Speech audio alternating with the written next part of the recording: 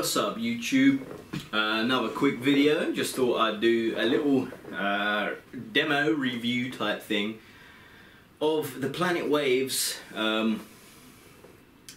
NS Pro Capo or Capo, depending on where you live. I'll do a close-up and show you it in action.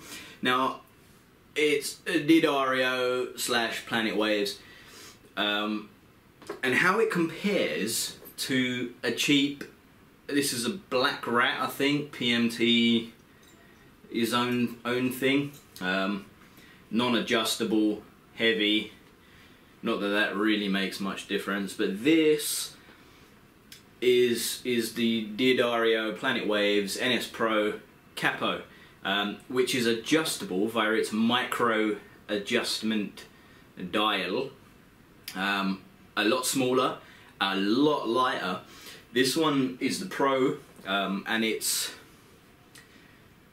a bit hard because it's black and everything in this room is black. But anyway, you see it in a close-up. It's the difference between the Pro and just the NS Capo is that the NS Capo is made out of ABS plastic and the Pro is made out of some kind of like aeronautical aluminium type stuff. Really light, really strong, and for a difference of about $5, I thought, well, let's just get the Pro one. So the reason I know a few songs of a Capo, and I've got a couple of guitars, and I was content with this at first, with the idea of this. I thought, you know what, just any old cheap Capo will do it.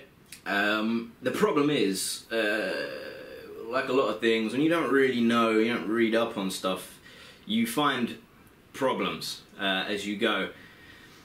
And with one of these, which is just a spring, I don't know, loaded Capo, it clamps at its maximum force always.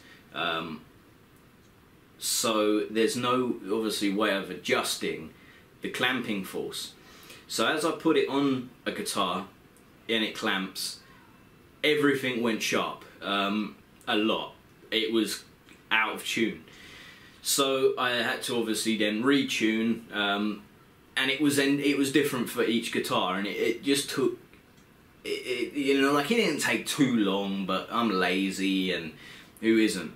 And I thought, you know what, this sucks. And then obviously I use it in the same guitar to then I want to play something standard tuning, and you have to keep messing about with the tunings. A lot of pissing about. I don't like pissing about. So I decided to buy this one, which is it's a screw and a knob, and it clamps. There's no springs on it. So I'll show you it in action and why it's better than a standard spring Capo.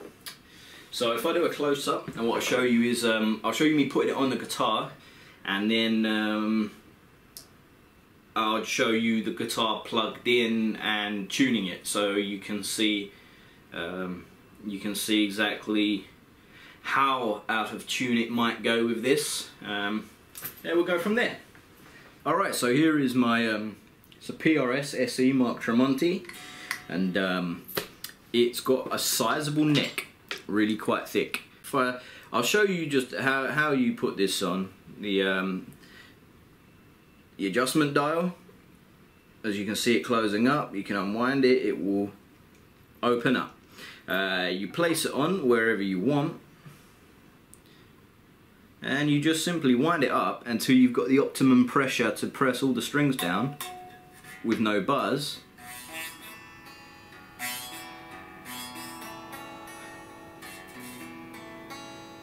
But you don't want to go too hard, because otherwise your strings will go sharp. So the guitar was already in standard tuning. Now the Capo has been placed on the 2nd fret.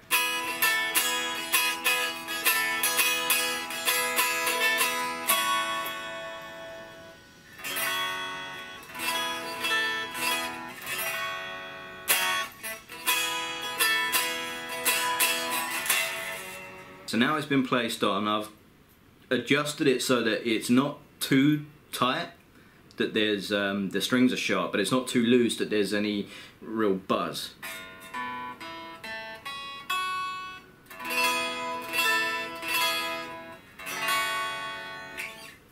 So what I'll do now is show you the tuner. Okay, so now I've gone to a close-up of the tuner. It's just a built-in tuner on my floor or pedal board for my Line 6 amp. No comments about the amp, just it is what it is.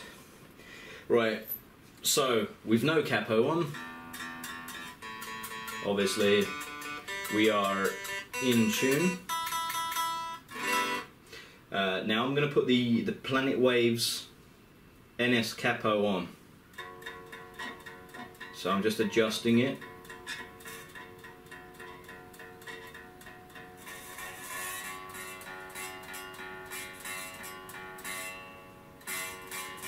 So it's gone a tiny bit sharp. We've got a bit of buzz, a bit more pressure.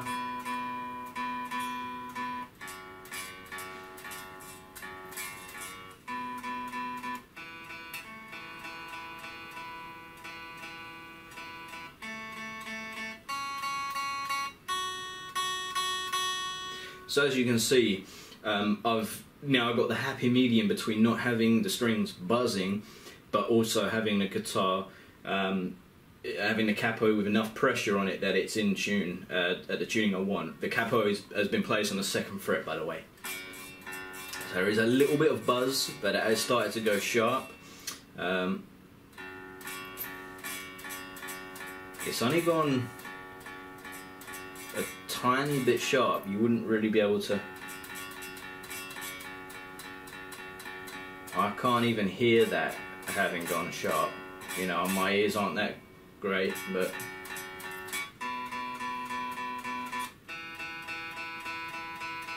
just the 2 lowest strings.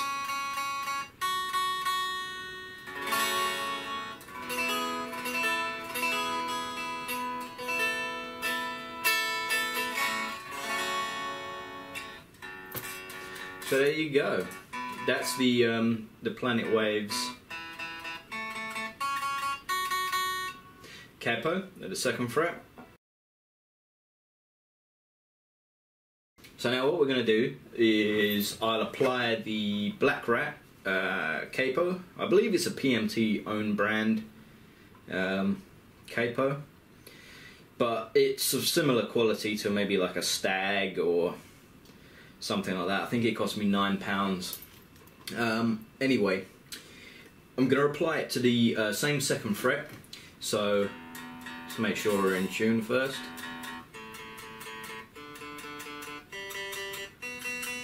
So I'll make it a fair test at least. And what we're aiming for, I'm just going to fret at the 2nd fret. G sharp, G flat, sorry, B, E, A, D flat, G flat. I'm going to now place the Black Rat capo onto that there 2nd fret. And there we go, it's applied, there's no adjustments can be made, it's just clamped on. And that's... what does that want to be, G or...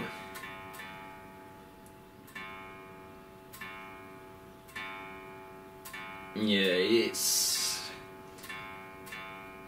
sometimes it's getting closer to a G. We want it to be a G flat, and we want this to be a B. Yeah, and that one's not too bad. But as you can see, it is creeping up. It's getting closer to a C, but, you know...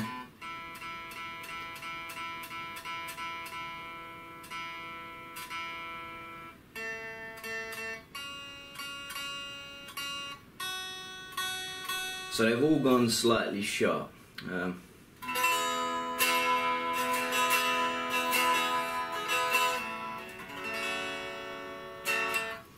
You know, not bad if you then just want to,